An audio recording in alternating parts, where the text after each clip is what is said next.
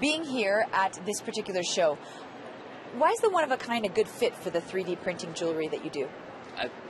I think maybe the interesting part about the one-of-a-kind show is with the 3D printer, unlike other like mass manufacturing, you make the same thing over and over again. With a 3D printer, you can literally make things that are one-of-a-kind. Every object can be different. There's no kind of economy of scale to it, so that's what's really cool about it. I see some sculptures over here.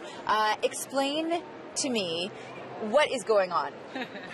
So we've been running a fun little event, the 3D printing photo booth, and so people can come and kind of have a three-dimensional picture made of themselves and then turned into a kind of a miniature sculpture.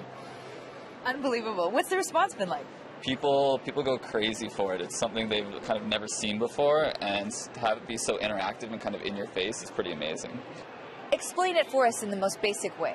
The most common metaphor we use is that the 3D printer is basically a computer-controlled glue gun. It melts plastic and deposits it layer by layer, and that creates a 3D image or a 3D object. And that the process is additive. We're not sculpting anything, it's actually being created. This ring, for people at home, because it might look like it's made out of some sort of resin or plastic or sponge even, it's really, really cool texture. What is this actually made of?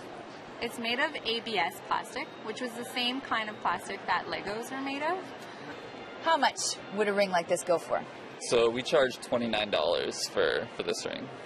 I'd say that's pretty reasonable, no? Yeah.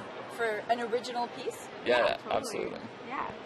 I mean, I think the thing we're most excited about is it kind of democratizes like the means of production. Everyone can kind of, instead of buying things from one source that someone else designed, with the internet, it can kind of become participatory. People can share designs, customize the things they want, have their neighbor make it, have their friend down the street make it if they have a 3D printer, and hopefully soon they will. And so that's kind of the interesting part, that everyone's empowered to make things now.